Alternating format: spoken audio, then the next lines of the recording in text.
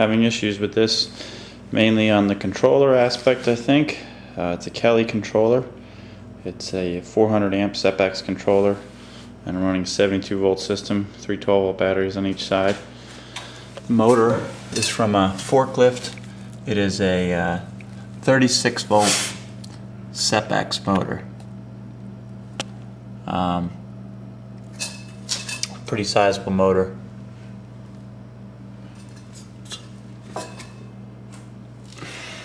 I got it running, and it seemed to be working properly.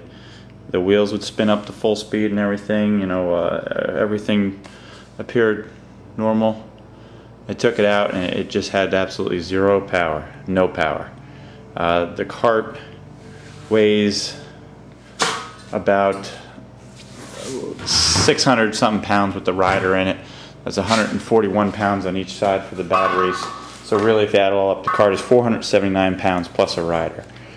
So I don't think the weight is the issue. I don't think the power is the issue. I have the proper size wiring. Everything is wired correctly. The wiring right now, the control wiring is sloppy because I must have redid it 15 different ways with the regenerative braking and all this other stuff. And when I couldn't figure it out, I just really disconnected that all. So that's why that all looks so sloppy right now.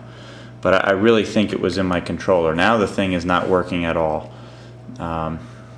It turns on, it doesn't give me an error code, but it will not let me program it, and it doesn't do anything with the wheels.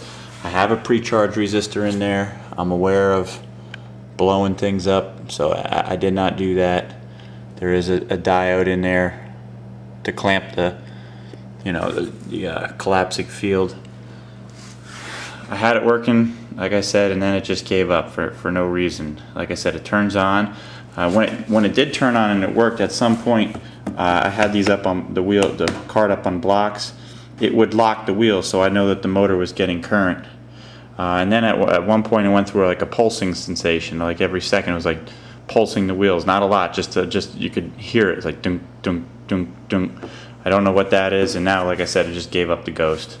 So I'm debating on whether I should get another controller, but my question is, if I do get another controller and I get a sizable one, you know, is this going to be my problem? I think I have enough power there.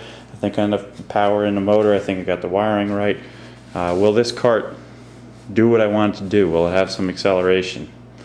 I would have thought that this controller would have given me more than it had, but I read some bad things about Kelly controllers, so I'm trying to sort that out right now. So any input is appreciated. Thanks a lot.